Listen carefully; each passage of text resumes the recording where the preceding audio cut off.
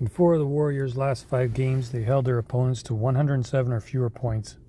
Golden State ranks 4th in defensive efficiency during that span with a 107.2 rating. If we look at their defensive efficiency for the season, the Warriors rank 20th at 116.7 points allowed per 100 possessions. While the offense has looked strong, averaging 122 points over this 5-game stretch, the Warriors haven't been as prolific from beyond the arc. Golden State shot 35.6% from three-point range, ranking 23rd in the league during this period. However, it's worth noting that the Warriors have been a top 10 team in three-point shooting percentage over the season. To mask some of their shooting woes, the Warriors played slightly faster on the road, which remains consistent with their home-away splits this season. However, the challenge against Indiana is that a faster pace doesn't necessarily mean that the Warriors will completely control their shot selection. You're going to go with the total here.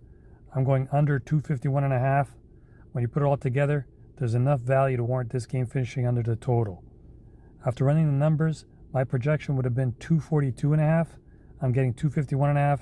Give me the under as a play here. What say you? Let me know. Comment section below.